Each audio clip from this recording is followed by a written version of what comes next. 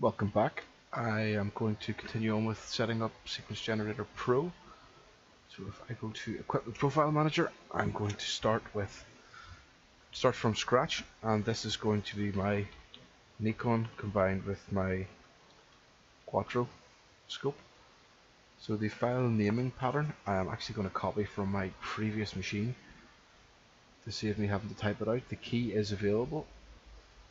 So if I load this up, I can Control A, Control C, copy and paste it in, and this will be my default.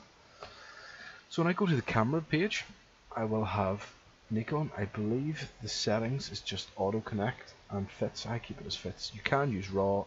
I prefer fits. I don't think it makes any difference. I believe I did check it out previously. So I'm going to put in the scale for my camera and scope combination.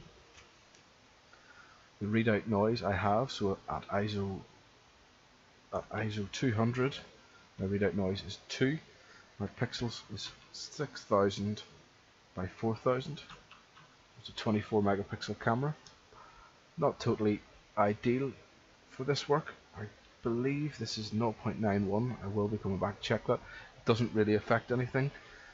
There are suggestions about ideal exposure times that it can give you. I've never actually noticed that it worked, so I guess I probably still have some more work to do in that area. The filters, because I don't have a filter wheel, I won't fill this out. I did originally fill this out and discovered that then it was looking for a USB filter wheel and trying to connect, and then that caused me problems.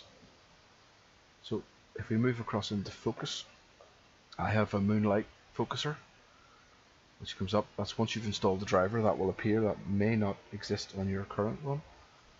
So that I consider a fine focus as 10 and a large focus as 100. I use autofocus, and I don't believe that I actually grabbed the settings for this, so I probably have to wing it a little bit.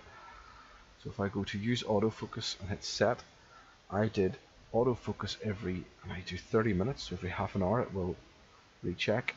It will do an autofocus before the sequence starts. I don't need filter change. Autofocus, no, I don't need that. Exposure times, so I will do a 10-second exposure, and I like to go up to ISO 1600. I believe this is all as it was, so I will save that. So that is everything done in that tab. Frame and focus, so we'll hit save. I suppose I can validate this on my previous system. So if I go to settings, oops, I wonder why that didn't bring up the same. Oh, I know why. Apologies. It was the autofocus settings I was looking for. So what we will do is we'll take a wee snapshot of that. I will take this over to the other machine, and that will make life a wee bit easier. So if we go to copy, open up Paint, paste it in, crop it up, and chuck it over there. So we will have Sequence Generator Pro. So we'll have to do a little bit of flicking back and forward.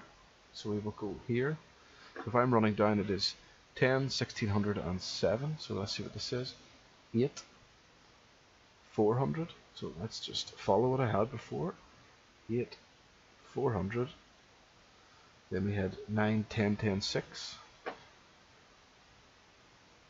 9, 10, 10, 6. Did we have any of these ticked? We did not. Looking back over, all of this was correct. So that is fine. So I'll hit OK and save and see what we're like. So I will end this video now, and we will pick it up with another one.